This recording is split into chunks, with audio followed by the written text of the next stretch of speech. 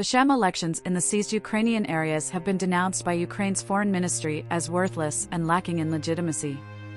This weekend, municipal elections will be held in annexations by the Russian government to further cement Moscow's dominance over those areas. The Donetsk, Luhansk, Kherson, and Zaporizhia areas have started voting, and it will end on Sunday. The Foreign Ministry of Ukraine has urged its allies to reject the elections and refuse to accept the results. Interior Minister Ihor Klimenko reported that a Russian airstrike in the Kherson region resulted in the deaths of 3 civilians and the injuries of another 4 people. Klimenko posted on Telegram that the Kherson region had been shelled by the enemy. 3 civilians, 2 women and a man, were murdered in Odrado-Kamyanska by a Russian aircraft bomb. 4 locals suffered injuries. To reverse the effects of the shelling, investigative teams, forensic experts, rescuers, and volunteers are working. The Romanian government will approve a proposal to upgrade the road network in the Black Sea port of Constanta, which might facilitate the transportation of more grain from Ukraine.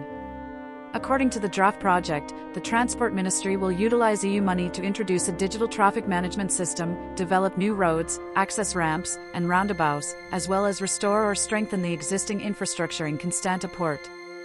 Prime Minister Marcel Ciolacu said at a government meeting that this was clear evidence Romania is making serious efforts to support Ukraine by enabling grain transit, but also to interconnect the region. The most important alternate export route for Ukraine is through Constanta, where grains are delivered by barge on the Danube, rail, or road.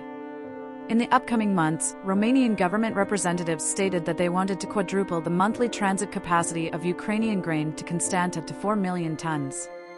Interior Minister Ihor Klimenko reported that a Russian missile struck a police building in the city of Kryvyi Rih in central Ukraine, killing 1 police officer and injuring several others. President Volodymyr Zelensky's hometown was the site of the building's destruction, according to Klimenko on Telegram.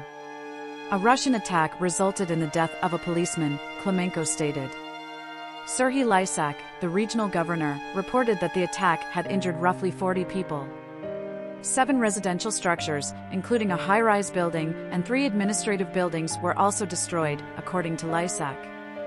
Russia launched 20 Iranian-made Shahed drones last night, the 6th attack this week on the Odessa region, but 16 of them were shot down by Ukraine's Air Force, according to officials.